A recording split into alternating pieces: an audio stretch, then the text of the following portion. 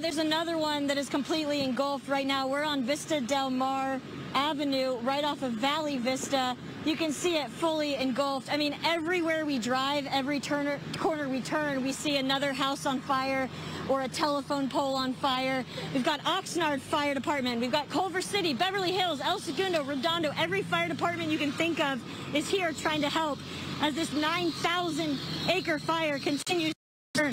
We'll show you this one. It's pretty crazy. Just down the road from here, there's a telephone pole on fire. We've seen at least 20 homes on fire. We've had tropical winds, Category 1 winds out here. Oh, and as Maria and Adam have been telling you, we're still going to have these big winds up until Saturday morning.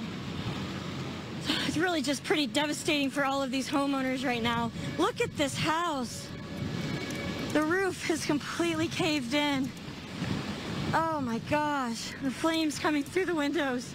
Oh, so sad. This is 320 Vista Del Mar Avenue. Oh my gosh. Are you okay? Yeah. Devastating. Are you okay? I'm just asking. Are you okay? Yeah, are you okay? Yeah, we're on Fox 11 News right now. Okay. What do you think about all this?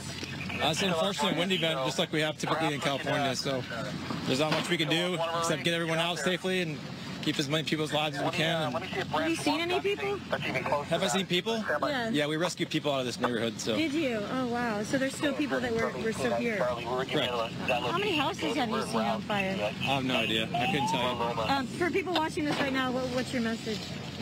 I mean, obviously you're in this area and you had evacuation warnings, get out. If you're staying home, protecting your home, just know you're on your risk and there's nothing we can do to help you. So. Put you guys at danger too. Yeah. Thank you. Everyone stay safe. Stay safe. Yeah, you too.